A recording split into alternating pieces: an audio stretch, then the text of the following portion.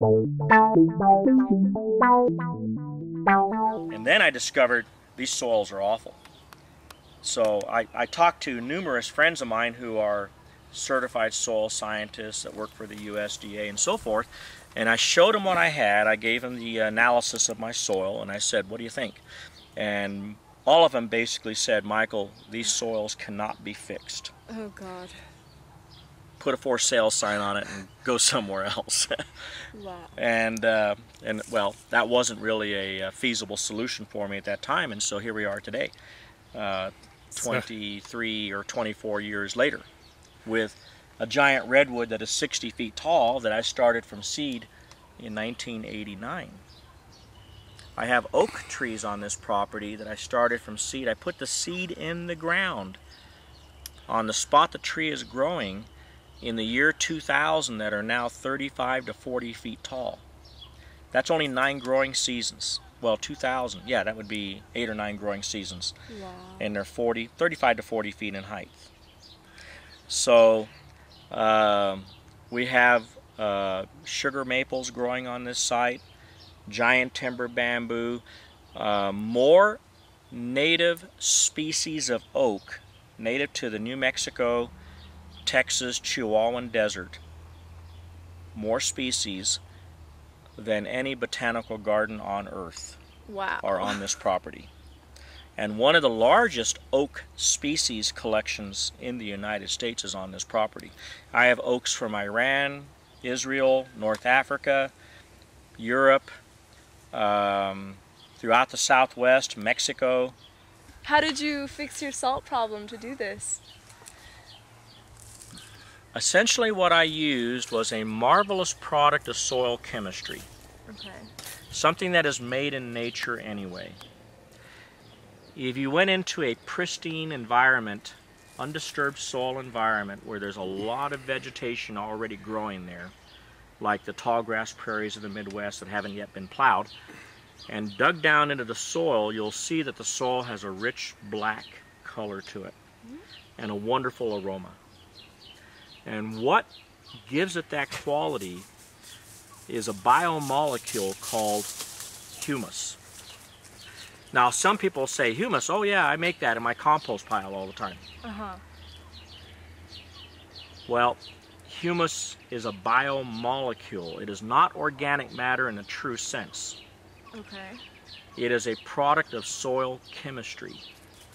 It is derived from a conversion of amino acids from the amino acid structure into the humic acids structure. Right. That's how nature does it. Okay. So if we were to go back here into this bamboo and scrape away all the leaf litter and get down to the mineral soil, you will see that it is now a rich black color because it is now rich in humus. Well, to answer your question, I know how to make humus. Right. So, but all the soil scientists they said you can't fix this problem. They didn't understand how humus works. It is still not well understood how humus works. And there are many soil scientists that will even argue with me to this day that humus cannot accomplish this objective, but I'll disagree. I think what happens is that humus does something to the soil's physical behavior where it actually causes this is clay, and this clay is about 12 feet deep. It causes the clay to go from a really hard, compacted state, and I have a chunk of it, by the way, over there that I saved to show you guys. Okay. It causes it to go from that condition to an aggregated, fluffy, soft, porous condition. Well, when clay does that, rainwater and irrigation water can leach the salts out of the way. Right. Okay. And when you leach the salts out of the way, your clay then will change and start to behave like a healthy soil. And so I put humus down, not organic matter, not compost, humus is what I put down. Now I have basically instigated or primed the pedogenesis. Pedogenesis is a word that means soil creation. Okay. I primed the process, and I created a sustainable process. So I don't have to do this anymore. From this point forward, the vegetation will continue to do it for me. So you don't keep on adding humus to the soil, it just keeps growing its own humus. Right. The amount of humus that we add is tiny. You don't add, you know, thousands and thousands and thousands of pounds of this stuff. Isn't that nice and spongy? Yeah, it's really soft. Ooh, okay, remember, this was clay. So originally this was clay, and don't forget to get that big chunk out to show you. Look at all the roots. Wow. These roots are covered with a beneficial fungi called mycorrhizae that are inside the root and outside the root, and they're basically helping to feed the plant. And the fungi also make a protein called glomalin, which is the precursor for humus formation. So if you look at this stuff now, that's gorgeous. that doesn't look like clay anymore, does it? No. And it's moist. This is very, very moist, and yet, you know, it just falls apart. Wow. Isn't that exciting? Yeah, this feels How really deep great. do you think this would go? I've dug down here. It's about 14 inches deep here. Wow. So in 20 years, I have developed 14 inches of humus-rich topsoil. And, well, you know, if you remember back to your school days when your teacher told you it'll take nature 100 years to grow a half inch of topsoil, or 1,000 years or whatever, well, we did a lot more than that in just a few short years, and we did it with a horrible soil to begin with.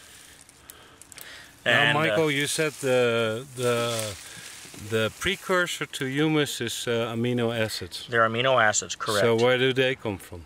From the protein that is being made by the mycorrhizae that are feeding that root. Oh. The mycorrhizae, this is a root from this bamboo, and bamboo is a grass.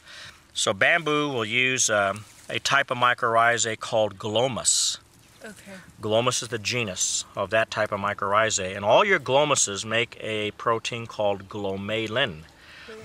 And this glomalin is rich, of course, amino acids are the building blocks of protein.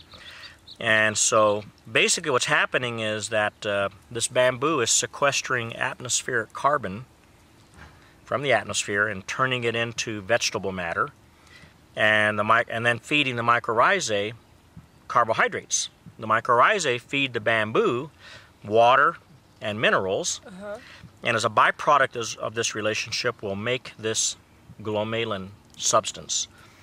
The glomalin is basically crammed full of carbon, which originally came from the photosynthesis that the bamboo performed. Right. So it's a carbon cycle. Okay. So now we have sequestered carbon into the soil, which I believe, by the way, is going to be the great next frontier of the carbon sequestering concept. I believe we could actually sell carbon credits by instigating soil building process. And because soil is really the mother lode of carbon storage on Earth, more than anywhere else is in soil, in the form of originally it's going to be in the form of organic matter, including the glomalin, but the glomalin is going to be converted through a biochemical transaction. It'll be converted into humus, and humus, unlike this substance, this organic matter that's decaying here, or that leaf that's decaying, this will be gone in a year. All right? Humus will not be gone. Humus has a residence time in the soil of over 1,000 years. Right. It doesn't decay. Okay, so once it's made, it's, in terms of our life expectancy, pretty permanent. Okay.